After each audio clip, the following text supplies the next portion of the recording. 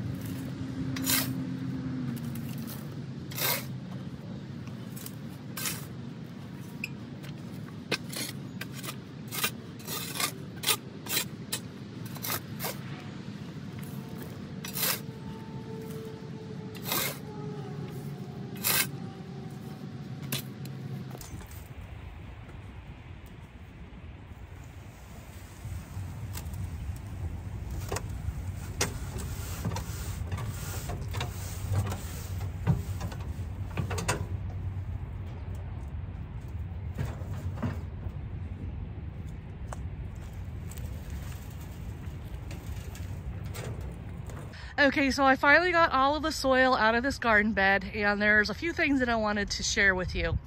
First off, you can see this little gopher hole right here. Second off, you can definitely see a tunnel passage going from this area, going all the way through underneath the wire mesh, all the way through.